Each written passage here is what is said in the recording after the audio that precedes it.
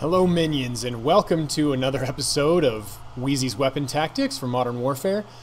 In this video we're going to go ahead and walk through the different loadout recommendations that I have for you for using the FAL. So we'll just go ahead and jump right into it. I'm driving this live, so we'll just talk as we go. I've set up a few pre-made classes here, and we'll kind of walk through and discuss them as we go. Those of you who've been around a while, you know that I have pretty much a standard setup of different creative classes that I run based on the situation.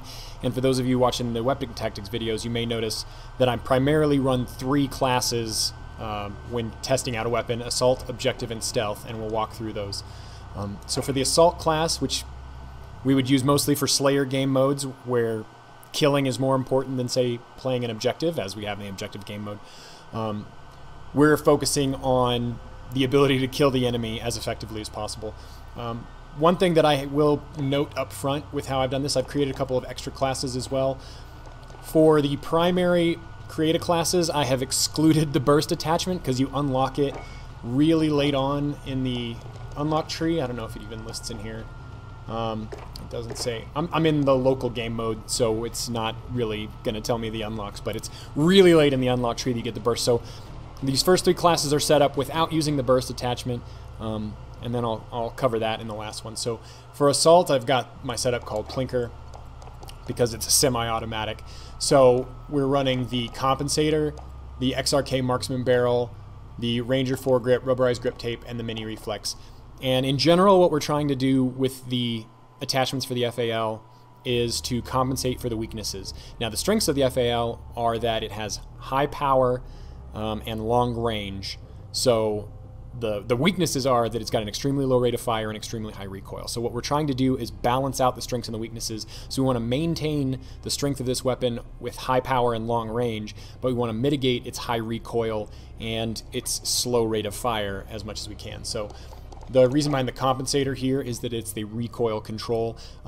Again, it's a later unlock, so if you want to start out with the muzzle brake, it'll stabilize the recoil, which, for those of you who don't know, recoil stabilization minimizes how much deviation there is left and right on the recoil, and recoil control is how much kick it has, how much it deviates vertically. So in general, the problem that we have with the recoil in the FAL is that it vertically kicks really hard, so we're going to try and maximize recoil control. The marksman barrel we choose because it increases damage range. Again, this is the strength of this weapon is long range, so increasing that range gives us even better reach, maximizes our total damage for the weapon, and it also, as a bonus, adds recoil control. So a lot of these things are going to reduce our aim down sight speed. That is a weakness of the weapon as well, is how slow it aims down sights. But the speed of ADS is really only an issue in close quarters engagements, and we don't want to be using the FAL for that. So we're prioritizing, again, recoil control. So the marksman barrel here has that recoil control option as opposed to these other ones. You could put in attachments to try and make this thing more effective at close range, but it's kind of defeating the purpose of the weapon. So we're playing to the strengths, and again, this is just my recommendations. You guys do what feels right to you. The underbarrel, we use the Ranger foregrip, and the reason for this choice is with the semi-automatic setup, the Ranger foregrip has recoil control and increased aiming stability. You'll see when I'm using the burst fire perk that I will use a different attachment for the foregrip. Now there are a variety of options here, and the reason that I choose this one, you could do the operator foregrip as well, which is just pure recoil control. The aiming stability, there's not a whole lot of wobble, and in general with most weapons I don't find that aiming stability is a major issue. You're not really sniping with this weapon, so you could opt to go with the operator foregrip instead of the Ranger foregrip. That'd be just fine. The other option, which I use for the burst mode, is the Merc foregrip, which is one of my favorites because it adds recoil control as well as hip fire accuracy. With the single fire, without the burst fire mode for this, you're not going to get a lot of benefit from that, and so I just kind of recommend skipping it and going with either the Ranger foregrip, which is obviously the one I've chosen, or the operator foregrip. The rear grip, we use the rubberized grip tape, again, recoil control. So we have maximized recoil control, which allows us faster follow-up shots. Again, the slow rate of fire that we're trying to compensate for and the high recoil control is going to help us keep that high recoil down so that we can get follow-up shots faster, which effectively increases our rate of fire. The Mini Reflex is my default for this weapon. When I started out, I wanted to use a like the Scout combat optic or something with higher magnification because, again, we are engaging at longer ranges. The problem with the magnified optics on the FAL is they increase visible scope sway a lot and they increase visible recoil. So they make follow-up shots significantly slower, which is a huge detriment with this weapon. The GI Mini Reflex and the... which is the other one? Cronin LP 945 Mini Reflex have the highest mobility of all optics. So one thing that this does do, in addition to, it provides the least amount of magnification. So I guess in general you kind of have to have decent eyesight if you're engaging at long range, but I've never found that to be really much of a problem. So it allows you to engage at longer ranges, be precise with the red dot sight, but it also has the maximum mobility. Even some of these other red dot sights, you can see that they take a hit on mobility. Well, there's a lot of mobility hit on magnified ones, but for the non-magnified optics, the Solo Zero Mini Reflex is also is one that you could use that doesn't have much, that has no impact on mobility. It increases your aim down sight speed, right? So one thing that this sight does is, in addition to allowing faster follow-up shots and reduced visible recoil, it also gives you the fastest aim down sight speed of all the optics available without adding other attachments to gain that. So that's what I choose. Another option would be the flip-up hybrid, which allows you to switch back and forth between a lower magnification optic and a higher magnification optic. I used that for a while, and basically whenever the match would start, I would immediately flip down the magnified optic, and I would only pull it up if I needed it. But I found out over time that at long range I could engage just as well with the GI Mini Reflex.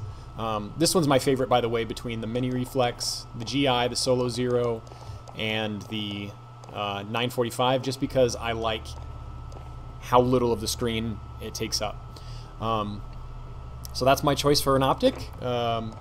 This would be the setup that I would go with. It would maximize our ability to engage distances.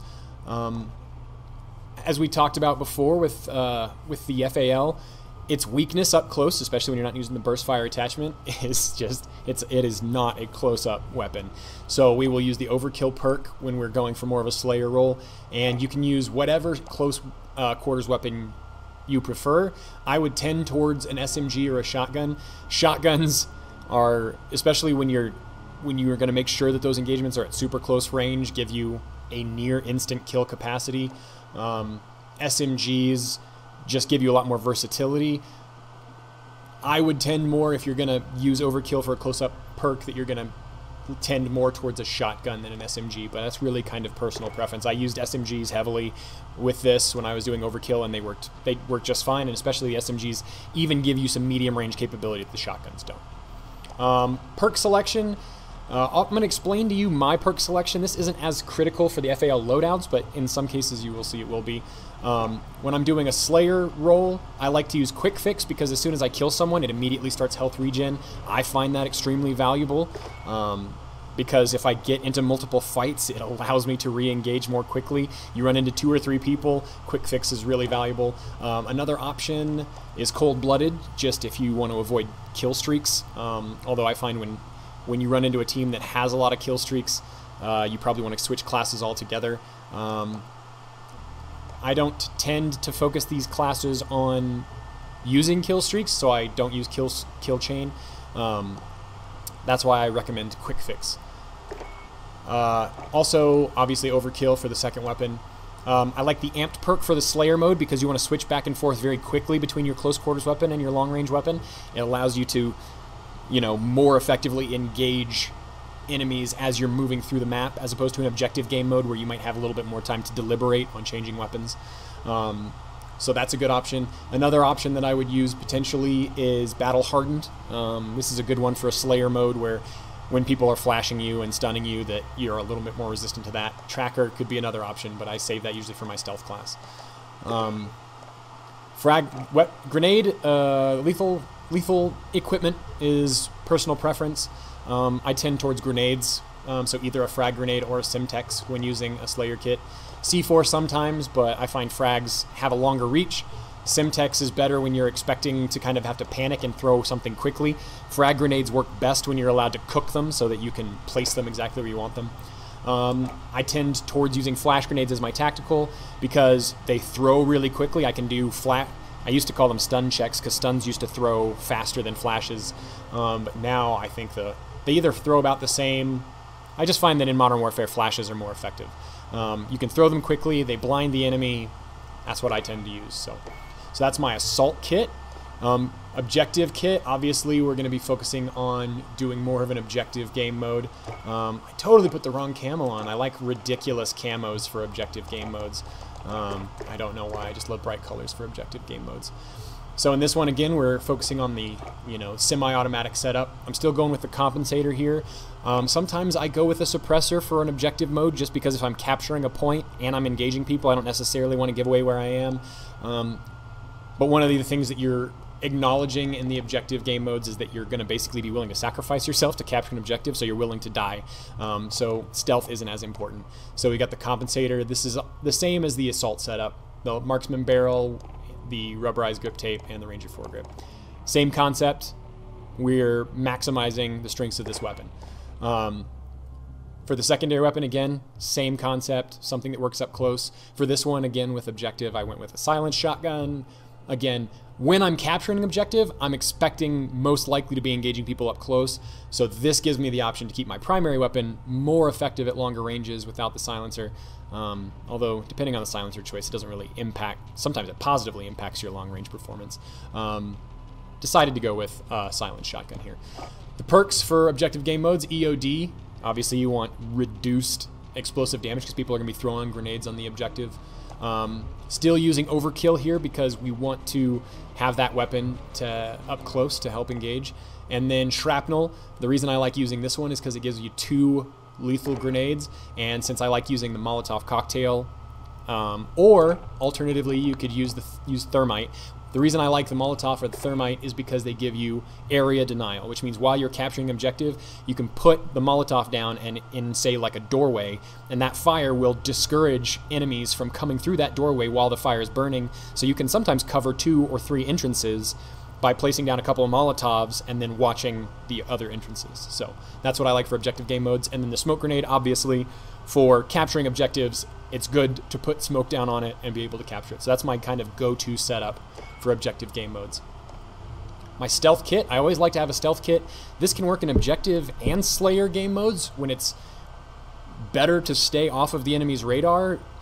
This is just kind of a general feel for me. I sometimes really enjoy using the stealth setup as opposed to the assault setup just because it seems to give me the element of surprise more often, and it's just, I think it's a good tool to have, and it's so valuable, in fact, that you could kind of cover most of the game modes between assault or objective. I always add stealth in as an option, and I find that I use it quite a bit. So for a stealth setup, the main difference is that it gives you a silencer. That's a requirement. Kind of the requirement for me of my stealth setup is cold-blooded, ghost, and a silencer. This is to maximize you staying off the radar, you not being tagged by spotting grenade or snapshot grenades, kill streaks. This just allows you to kind of play the game in a more pure way, not worry as much about kill streaks, not worry about UAVs, and just get the jump on people. So same basic setup, the low magnification optic, marksman barrel, Ranger foregrip, rubberized grip tape, and this time we're going with the monolithic suppressor. So why monolithic? Because it gives us an increase to our damage range. Some suppressors will actually decrease our damage range, like the lightweight suppressor, which, depending on how you look at realistic use of suppressors, if you use a subsonic ammunition to decrease total sound suppression, then that's what happens. But in the game, they've got some nice options to give you some flexibility. So when it comes to suppressors, I like to use the monolithic suppressor because it gives an increase to your damage range. It does slow down your ADS more, but again, with this weapon, we're focused more on range and precise engagement. As you're waiting to unlock the monolithic suppressor, obviously for your stealth kit, work your way up to what's available. Obviously, I would prefer the tactical suppressor even over the lightweight suppressor just because we're not losing damage range. This lightweight one, not going to hurt your aim down sight speed, but it is going to hurt your range. Again, we don't want to weaken the strengths of the FAL. So, personal opinion. So I will, for stealth, again, cold-blooded ghost. I like to use tracker. on my stealth kit. Battle Hardened would also be a good choice. Even Tune-Up would be a good option. I love using Dead Silence, so in the stealth kit using Tune-Up and getting Dead Silence more often can be really great for flanking. Not so much with the FAL. So Tracker, I think, is a decent option if you're going to be sneaking up and flanking. Although with the FAL, even Tracker may not be a great choice because you're not necessarily going to want to be close to people. So something like Battle Hardened or even Shrapnel might be a better choice for you in that role with the FAL. Again, personal choice here. Frag grenades, if you want to be super sneaky, you know, you can do throwing knives for fun, but sometimes I will run C4 on my stealth kits just to kind of vary things up. If I'm going to be flanking, it may give me more options to kind of just play around and have fun. Frag grenades are kind of my default go-to. Same concept here, flash grenades for close engagement. Decoy grenades can be fun for stealth if you want to try and throw people off from where you are. You're not going to be making noise. You're not going to be showing up on the radar, so sometimes it can be helpful to make them look the wrong direction. I don't find that the decoy grenade provides me a huge advantage. Again, personal choice. So now I'm going to get into my two setups for using the burst fire attachment. And the first I'm calling my Wheezy kit. This would be my preferred setup. If I'm going to build the best kit that I can for the FAL, just in general, this is what I'm going with. So I'm going with the FAL with the burst fire attachment. And for those of you who've seen my gameplay videos, this really just makes the FAL an infinitely better weapon. It keeps, you know, 90% of its long-range accuracy. You can still engage all the way across the map with a 3-round burst with the FAL using this, especially when your other attachments are recoil control. So what I've done here is use the monolithic suppressor just because I prefer, if I'm going to choose to stay sneaky as much as possible, plus this increases the range. The marksman barrel is increased range and recoil control. We're getting less recoil control because we've taken off the rear grip, and without the compensator, we're losing a bit of recoil control. But with the burst fire attachment and this, I'm not planning on sniping. This is probably going to be a little bit more close quarters for me. That's why I also use the Merc foregrip on this. Recoil control, again, but we're also increasing hip fire accuracy because we're no longer going to be using a... oh, I didn't even set up the rest of the kit. We'll have to go do this as we go. Because we're not going to be using overkill with this, this makes our FAL our default close range weapon, and the burst fire is a one burst kill at close range, so it actually makes it reasonably effective. Secondary weapon, you know, weapon of choice, pistol, launcher. I tend to roll with a pistol as a secondary. So for this, I think I forgot to set these up. So I would go with Quick Fix for my first perk on this for the same reason as the Assault Kit. Ghost I run as my second perk just because I want to stay off the UAVs. UAVs are super common, so I want to not show up on people's radar as much as possible. And then for the secondary here, I'd probably take Battle Hardened. That's when I'm going around for kind of a Slayer mode. This is what I would tend to use more often. Lethal is going to be my go-to as a frag grenade, and then the flash grenade for my tactical. That would be my go-to setup. The other one, if for kind of a pure, you know, maximum efficiency for the FAL in general, for, you know, the average user, I would go with basically the same setup. Again, I'm going with Burster, but I'm using the compensator here for the increased recoil control. We're maximizing damage instead of stealthiness. Again, the Merc foregrip, Burst, Mini Reflex, Marksman Barrel. I went ahead and put on my M19 secondary here. This is one of my favorite pistols for an emergency, you know, close range engagement just because of its high magazine capacity and high rate of fire, low recoil. You could use something more powerful like a 357 or the Desert Eagle. But I find that they have such high recoil that if you're really in a panic mode, you don't want to have to measure your shots with a pistol. Obviously, the new edition, the Renetti, when you unlock the burst fire attachment for it, what is it, Akimbo, and then I haven't even really messed with this. I've seen people using it. Maybe this doesn't have the burst fire that I thought. It has Akimbo. Anyway, whatever it is about this, oh, there it is. The burst smart it's a slide modification. So Akimbo and burst fire. Wow. That's gonna probably get rebalanced at some point. So I guess use it while you can. I like the M19. Did I say M13? Anyway, I like the M19. So this would be my kind of maximum efficiency setup. So yeah, those are the loadouts. We will also cover game modes in here. Kill streaks, this is just kind of my go-to generalized kill streak mode. At some point with some weapons, we may tend towards a lower kill streak selection, depending on how we're going to play it, but that doesn't necessarily apply here. So game modes. I'll just kind of walk through them and give you my 2 cents on how effective I think it is. Team Deathmatch I think is a great fit for the FAL. You're focused on slaying. You can kind of control your engagement distance better because you're not pushing to an objective location. Team Deathmatch and large Team Deathmatch games are a good option for the FAL. I'm not a fan of Cyber Attack in general, and again, since it's an objective game mode, probably not playing to the strengths of the FAL because it tends more towards a closer engagement.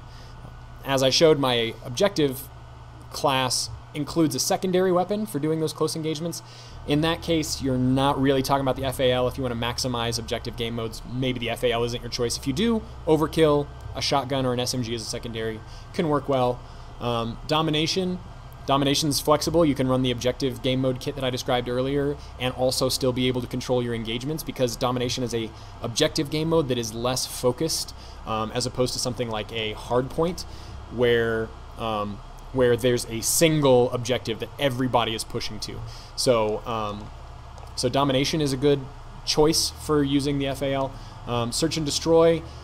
I try to avoid talking about Search and Destroy in this because Search and Destroy is I feel like a more competitive and serious game mode, so you don't necessarily want to take weapons that aren't suited to your best possible gameplay and force them into Search and Destroy, so we'll just kind of skip that for this purpose. Search and Destroy, you want to take your best of your best game kit. Headquarters, I don't really like Headquarters in general unless you're with an organized team. Would not recommend the FAL for Headquarters. Free-for-all, not a good choice because you're going to probably get a lot of close-range engagements. Gunfight, again, a lot like Search and Destroy, more competitive game mode. Hardpoint, you can make it work, but I wouldn't recommend it because, again, you're all being forced into a small area.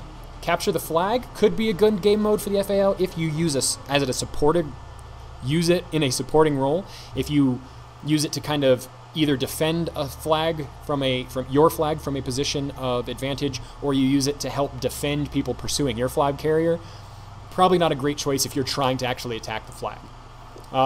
Kill Confirmed, much like Team Deathmatch, a great option. Well, not a great option. If you're going to use the FAL, this is one of the stronger modes for it. The FAL in general is not a great option for much of anything. That really kind of covers all of the core game modes that I think you should probably deal with the FAL. So that is my loadout recommendations and game mode recommendations. Watch the other videos if you want to see the actual tactics of how you use the weapon. I think the tactics come first, loadouts come last. Once you learn how to play to the strengths of the weapon, you use the attachments to augment and enhance the strengths and try to mitigate the weaknesses of the weapon. And then choosing game modes is just about your own mental sanity, not trying to force this weapon into a place where it just does not belong. So hopefully you guys found that interesting and enjoyable, and I will talk to you guys in future videos. See ya.